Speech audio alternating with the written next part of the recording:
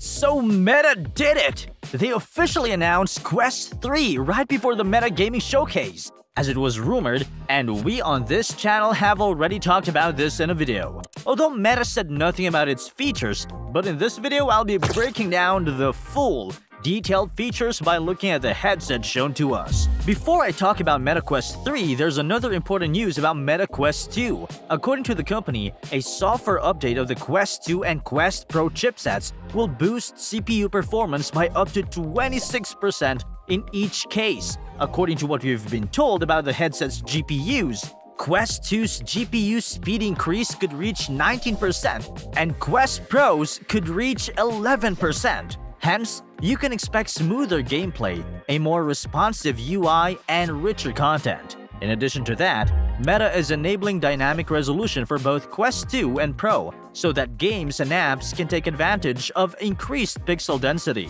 However, Quest 3 will be significantly more powerful than Quest 2.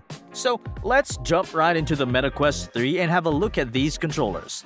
Till now, render has been guessed so far, but since we have the original gear in front of us, we can see the 4 cameras at the front, of course, to enhance the tracking.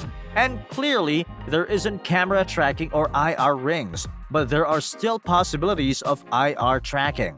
But here's my major concern. There's no camera on the top, and I'm wondering how it will handle the upper reach when you're not looking at your hands directly. Let me know in the comments section what you think about that. Now, let's have a look at the most exciting piece of tech, the Quest 3 headset. To understand the improvements, we have to compare it side by side with Quest 2. It's similar in size but clearly slimmer and more compact, which is achieved by the distribution of the weight. But the most prominent feature in the headset is new strap design, which is a combination of Quest 2 and Quest Pro. In addition to that depth sensor in the middle and 2 tracking cameras on the bottom of the headset, USB-C port on the side and those tiny 3 dots on the bottom seems for the charging station. And the audio. Well, we can see the speakers but don't have any clue about the audio yet. Furthermore, the supporting arms look stronger and bigger. It's very obvious and sad that you won't be able to use your Quest 2 straps and accessories for Quest 3. Anyways, it's my personal opinion. We may have confirmed data once we have the official specs announcement.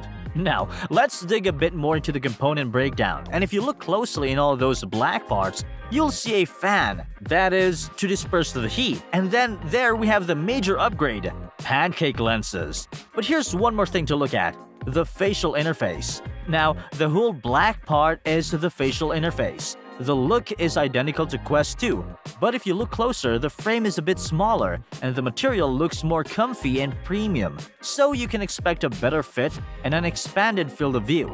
Before I talk about the display, let me tell you about the backward compatibility, in case you're wondering. Your Quest 2 games won't go to waste because Quest 3 is fully backward compatible, and you can experience the improved performance and visuals with your favorite titles. Talking about the display, Quest 3 would have a single LCD display, similar to Quest 2, but of better quality, and the most exciting part is that it's separated by pancake lenses, so we have displays for each eye, but here they only say higher resolution, but I don't know if this is a display per eye or if it is distributed on lenses. Now, the good thing is that we have pretty soft and rounded padding, at least around the lenses, unlike Quest 2. And right in between, we have a power button for displays. One benefit of this design is that it will be much easier to clean the lenses. Now, here's one more thing. Quest 3 is a mixed reality headset that aspires to take your experience to the next level with a new depth sensor. Imagine moving freely between the actual and virtual worlds, completely submerging yourself in extraordinary and mind-bending experiences. Now, I know you're all curious about the release date and pricing. Well, buckle up. The most recent information is that Quest 3 will be available in autumn at a reasonable price, although we still need to get all the details about the available storage options.